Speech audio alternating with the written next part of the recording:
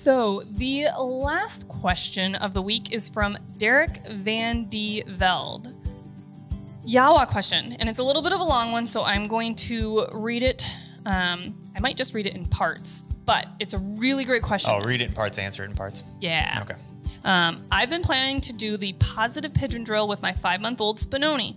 After watching your wing on a fishing pole video, I wondered why that was different than the positive pigeon drill, which I haven't done either yet. It might be a little stretch, but you're using visual experience to create a YAWA training. Like the fishing pole, which seemed to be frowned upon, is it more about the live bird experience? Is it a prey drive drill? Can you do this drill at any point in the dog's life? So that's kind of the part of that I wanted to go into some explanation and details, because that is a great question and one that not many people have made the correlation and asked about. Yes, so doing the wing on a string with a fishing pole, which we did a video on, is utilizing the dog's scent pointing ability to induce them to stop, stand there, and point.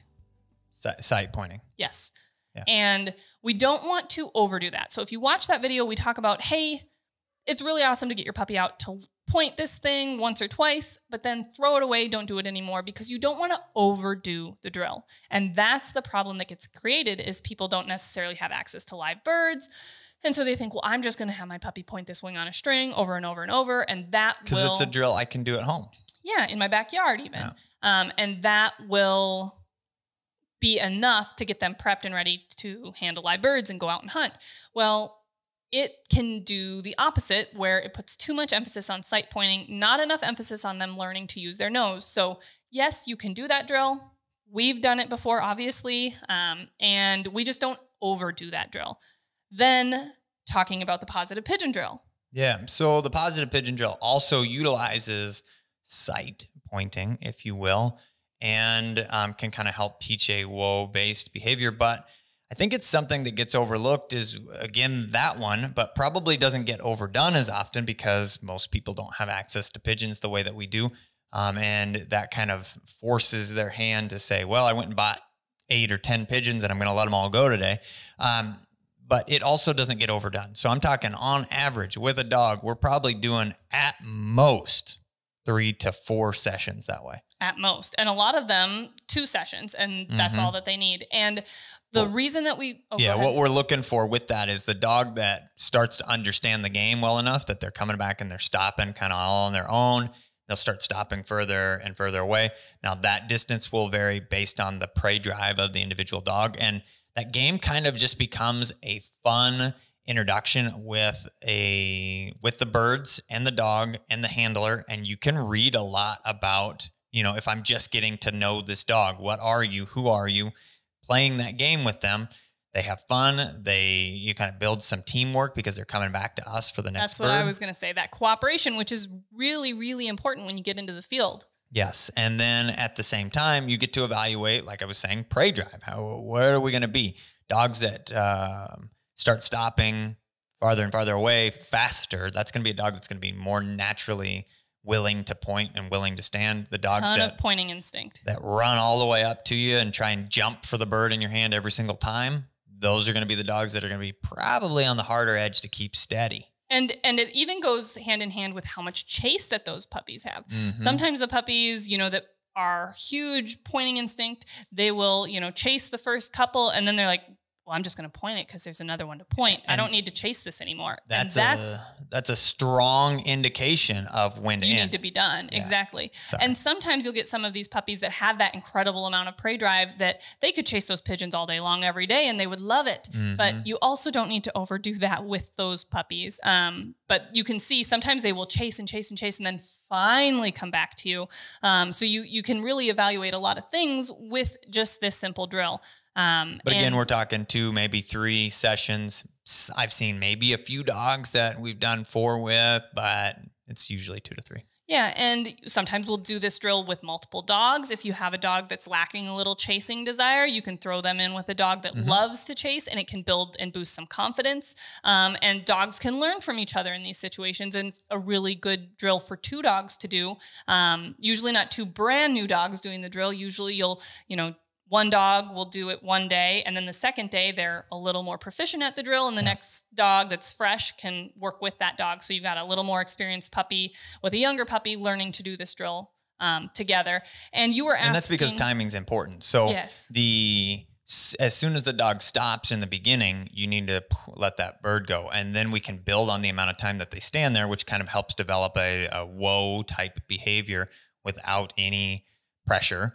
And then if you're running two dogs at the same time, your timing won't be right unless you have a dog that's ready for standing longer, and then the new dog that needs that perfect timing. So you're kind of basing off of when the new dog stops and stands there and rewarding them. Just like when we're clicker training. So we're using that pigeon as our clicker, if you will, that as soon as that pigeon flies, that's the click. So the whoa and standing behavior can end.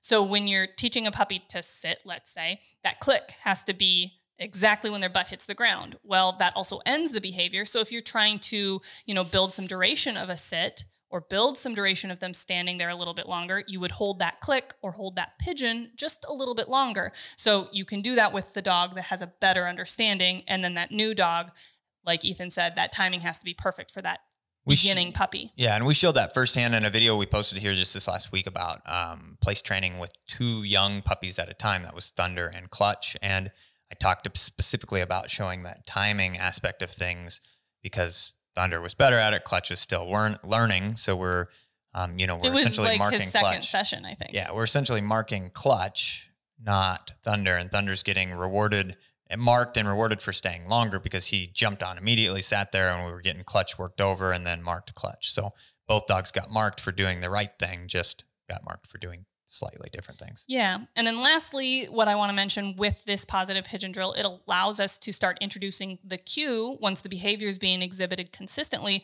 of whoa. Just like any other behavior of here, sit, kennel, we don't introduce that cue until the dog actually understands what the behavior is that we're looking for them to do. And then you can start asking for that sit behavior or here behavior, and then they can comply with the cue. Same with these puppies. Once they understand that cue, whoa, they can comply. Even if you don't necessarily have a bird in your hand, you can whoa them verbally. But again, it's not to the point of being reinforced with collar conditioning yet. So if they want to sit or if they want to come to you for that reward, they will. If they want to whoa, they will. And it gives you a little bit more control, a little bit more handle when you get into the field and you're starting to get them on birds. You can reinforce with a quiet whoa and then launch the bird when you're doing your pigeon work and stuff like that. But you haven't formally collar conditioned them to whoa at that point. You've just introduced the cue, just like you've introduced the sit cue. And if you ask for it and they are willing to do it because the reward is high enough for them, they'll do it. But that's why ultimately, eventually, we will introduce and formally whoa train these puppies that have learned that cue. For sure. So the last part of that question was just a quick summary of where we're at. I've done bird intro with a pigeon. She is very curious, but not the explosive chase type. Did a few sessions of launcher drill the way you use them in the puppy video. A couple weeks later, I shot the pigeon over her out of the launcher. After multiple great gun intros, she retrieved those pigeons pretty happily to hand. Awesome. I took the next step to a chucker, and that went well too. Recently, I tried a pheasant, and that did not go as smoothly, but I made it a happy, good experience. She was tail wagging with the bird in her mouth by the end. Since the experience felt rough, which made me want to maybe roll back a bit, slow it down, maybe do a positive pigeon drill finally. Her prey drive has always seemed a little low or not as developed yet. Will that positive pigeon drill help develop more prey drive? I'm in no hurry, so don't mind taking a few steps back.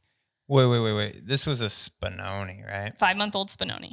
Okay. So that's what you're dealing with is just an individual breed that's going to be a little slower to mature typically. Yeah. And even at maturity, I would say a little bit on the lower drive and desire standpoint. Yeah. They're a little more low-key dog. So on average. Yeah. So like we talked about at the beginning of this, doing this drill allows you to really evaluate your puppy. So the little bit of lower drive and lack of chase that you're seeing isn't necessarily going to be brought out more by doing this drill. She may end up deciding to chase less because she realizes she can't catch this bird. There's no retrieve involved.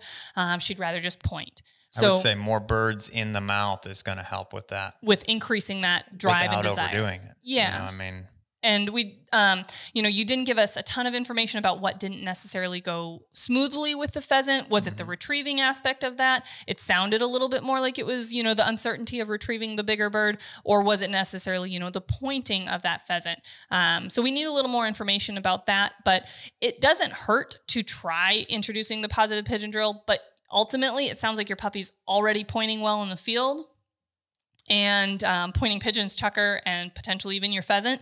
So, you know, introducing this drill isn't necessary at this point, in my opinion. Nope. I would say nope. I think that you probably just need to take a little breather.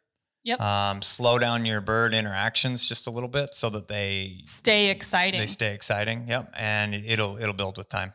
Yeah. And if you need more help or want to give us more feedback on what exactly was going on, you know, with a pheasant, or if you want a little more help with drills that you can do later on with your puppy, definitely feel free to reach out to us on our online dog training community on Patreon. That's patreon.com/Standing Stone Kennels. And we'd be happy to help you there. Well, that's all we have time for this week, folks. If you are watching just this video or you just found this video, definitely hit us up on the podcast catchers. Wherever you listen to podcasts, you can listen to the entire audio segment straight through of this if that is your thing. If not, we will see you. Well, I'm out of go-go juice, which is just branched chain amino acids, because it's sober October. Doesn't that sound fun? Well, Ethan's getting ready to guide, and he's got to be game face on. Tip-top shape, running, working out, carrying a baby around on the old pack. It was a good warm-up for as much walking and work that we'll do this next month. Or I guess the end of this month here, just a few weeks. Thanks, everybody, for watching, though. I'm the guy with the pink gun. I'm Kat, the dog trainer. And we will see/allow you to listen to us in the next video. And podcast.